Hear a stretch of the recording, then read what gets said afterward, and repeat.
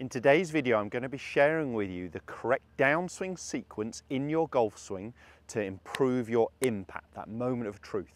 Stay tuned for more info.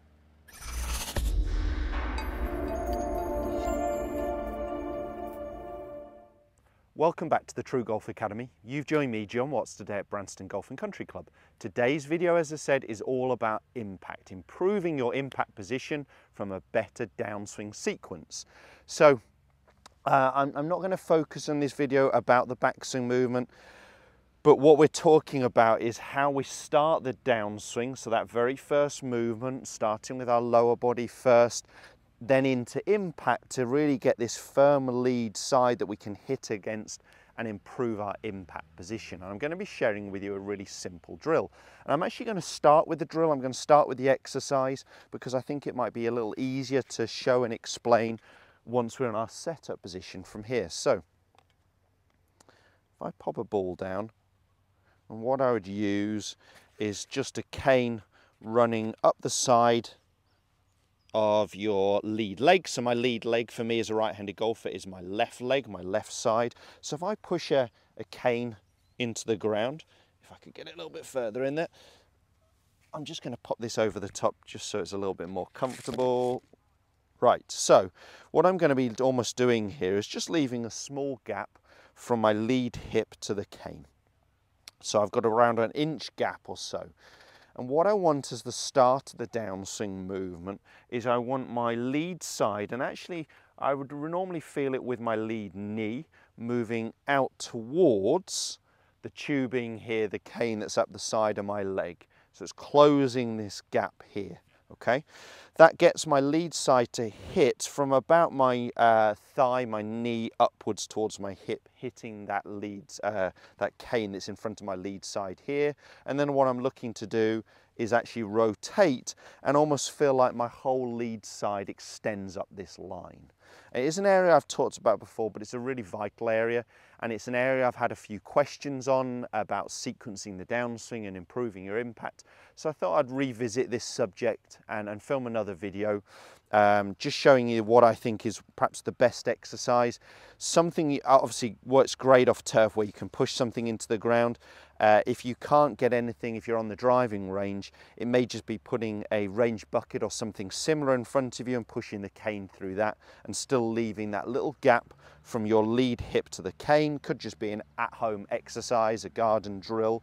But what I want you to feel in the transition is that lead knee moving out towards the tubing, here the cane, and then my lead side is going to be rotating and working up this line. What I get some people doing is they get this first movement correct. They get this lead knee, this little bump almost towards the target, but then they actually work backwards away from the target and they create this big separation here that you'll see as I'm working away from the target. The idea is to stop golfers who laterally slide too much and would charge into this at the start of the downswing, but also to stop people hanging back. So we want the correct sequence of events, and the correct sequence gets my arms working naturally better on the downswing. So if in the transition my lead knee could move out back to its original position, back towards the target, my lead side hits this cane here and my arms will naturally just drop. That sets the pressure into my lead heel. That's getting the correct sequence of events where I'm really not thinking about it. It's just my lead side moving towards the target, and that's setting the pressure onto my lead side. From halfway down, if my body is now rotating and staying on that line, the pressure is increasing into my lead side rather than moving away from the target that we don't want to see. So that correct sequence again is the lead knee moving out towards the original position.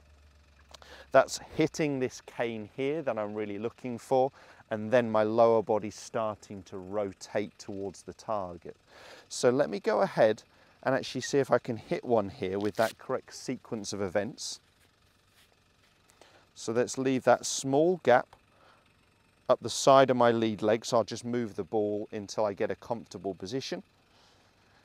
In that transition, let's get that feeling of my lead knee moving back towards its original position to hit this cane, and then my lead side rotating open. And I would start from a small movement. So let's just do it as a broken down exercise first. Let's stop at the top, bump here with my lead knee getting into its original position, small pump movement, and just extend that lead side up the cane. It wasn't my best contact, but get that feeling of my lead side extending up the line. Let's now try one.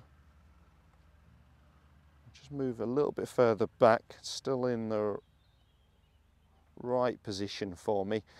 Let's just do one now without stopping, just trying to go that movement of feeling my lower body bump and then rotate. So I'm not trying to, the wrong movement will be sliding laterally too much into this, or going forwards and then moving back away from the target. So let's feel like the transition movement is that little bump towards the cane, and then my lower body is going to be rotating open. That strike felt very, very solid. It's over obviously very, very quickly, so I'd encourage you to look at it on video to see your sequence of events.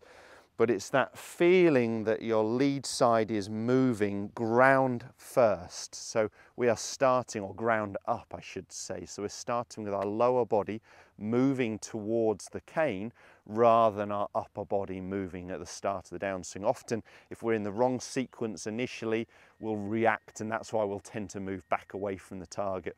So this one simple drill, just using that cane up the side of your lead leg, is really going to improve your impact position. Make sure you give it a go. Make sure you let me know how you get on. If that video has helped, hit the thumbs up and do subscribe to my channel for all the other content. Cheers, guys.